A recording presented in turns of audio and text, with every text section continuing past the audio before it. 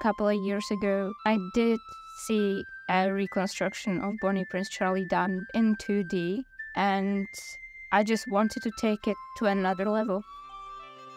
So there's several copies of Charlie's death mask. I've worked with 3 death masks. One of the death masks, I scanned it with a blue light surface scanner that basically like captures the surface data of the mask. And then with the other one, I did photogrammetry, which is basically when you take lots of pictures around the mask and then you put it into a software and it gives you the model. And then I compared them with the picture of the third one I wasn't able to visit.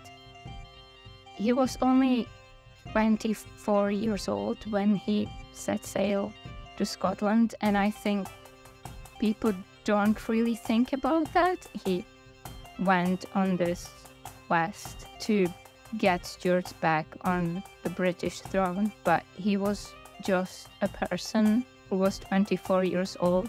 I'm going for just after the Battle of Prestonpans, when the Jacobites defeated the General Cope's army.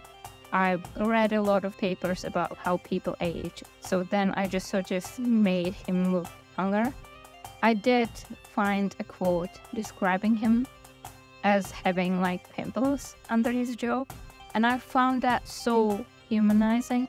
Sometimes he is said to like wear a wig, and I did find a reference of him like not wearing a wig at all and just wearing his natural hair.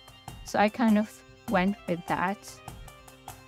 You do have people who like absolutely hate him and people who absolutely love him, but like the truth is never that simple. Like people are complicated, and what I wanted to show with the reconstruction was that he was just a person